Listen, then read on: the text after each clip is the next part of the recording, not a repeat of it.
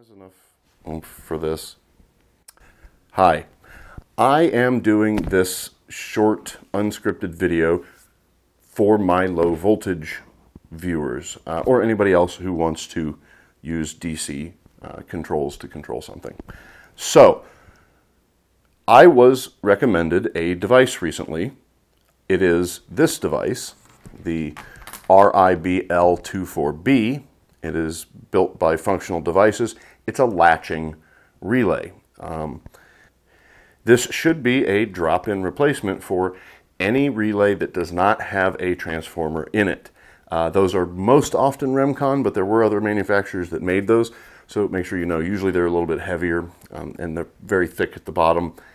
If you have to, pull one out, take it apart if you've got a bad one. This will only work with ones that are not sort of self-contained. So you folks with the fixture relays, sorry, chances are this won't help you. Okay, so this is the relay. These are the switched contacts, the wires here. It doesn't matter which one's load and which one's line. And then here are the DC. I believe, and we'll find out momentarily if I remember correctly, the red is for shutting off, the blue is for turning on. Maybe that's the other way around. Actually, I think it is the other way around. I think red is on and blue is off. And then yellow here, it goes to your or ground. In order to get the DC power that is required to operate this relay, we are going to use a full bridge rectifier. So let me go ahead and set this up. I already have these buttons sort of, haphazardly connected to this thing.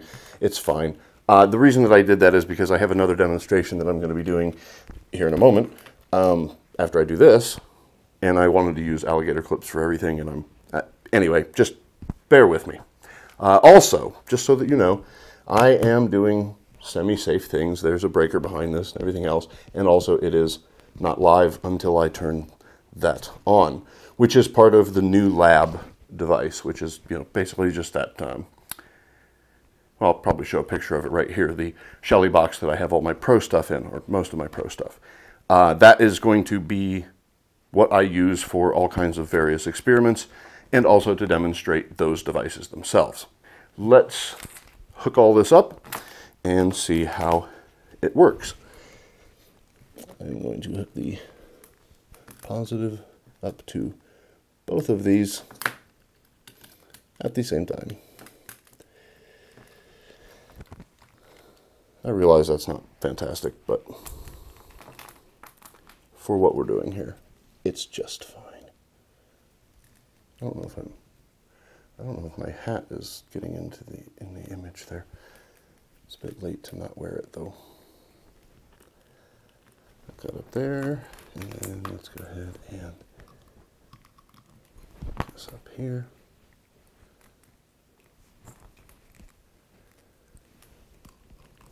This guy right there. Okay, now let me get my meter actually.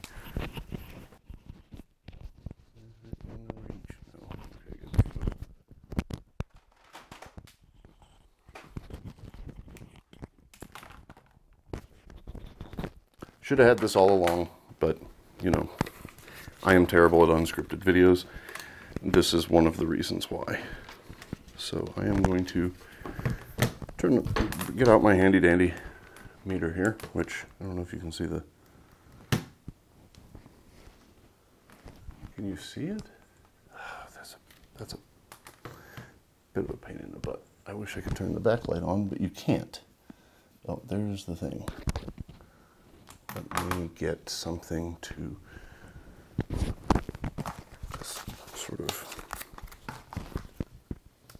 there we go. Okay. Now, I am going to turn the power on to the transformer, and I'm going to check for our DC voltage. I mean, I probably could have done that before I hooked all this up, but I know it's going to work, so box office. And you see the light is green, nothing has sparked or exploded. And here we have, oops, 24-ish volts. That will vary. The device is okay with that. Most of these sort of devices are manufactured knowing full well that they're going to get somewhat variable power. Okay, so now let's just try turning it on and off.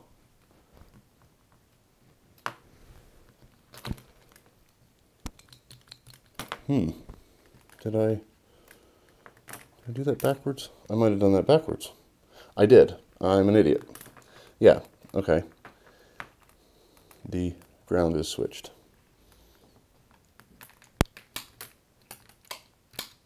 Okay, so blue is on and red is off. It's got a healthy click to it.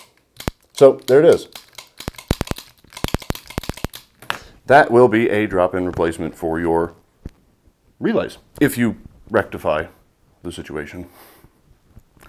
Now, the next thing that I want to do with this little setup, let me shut my relay off here and discard this relay. I want to show you the new toy that you may have already seen me install at this point. I don't know, because I don't know what I'm doing with this footage, but the Shelly i4DC.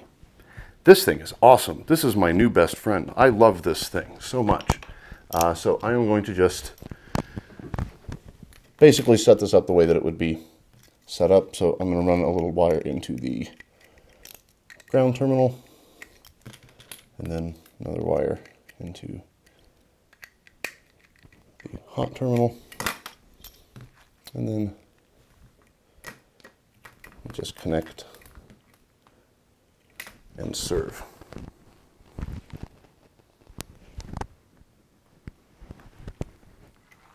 And it is now functioning. If I go to details here, and there it is. And if I bridge, let's see, I need something here. This was actually just sitting here. I didn't even plan this. So if I put this, and what's really neat actually is that they give you another terminal over here, and these are bridged internally, so you can just use that as sort of a, okay, and then, whoops, this too. Oh bugger.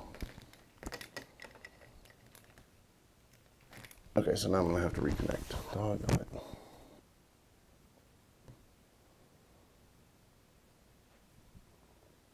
There we go. Okay. And then, obviously, if I flip a switch on, it registers input 3, which is the fourth one, on or off. So these are super useful as well. And you can use them for button toggles or whatever. You can also use them as, single, double, triple press, all that fun stuff, so that you can set up various automations using the same switches if you so choose. If you are going to use these for your switches so that you have the smart part, just remember that you're going to have to run a special hot and ground for the i4s. I am going to put them in just a regular old junction box that I have lying around, and I might even double-sided tape them to the back of it and then just mount that and run the wires into it so that it looks a little bit nicer. But there you have it. Two really awesome, mostly drop-in replacements for the low voltage relays that haunt many of my viewers' nightmares. Thanks for watching, and I hope you'll join me for future videos as I continue exploring smarter circuits.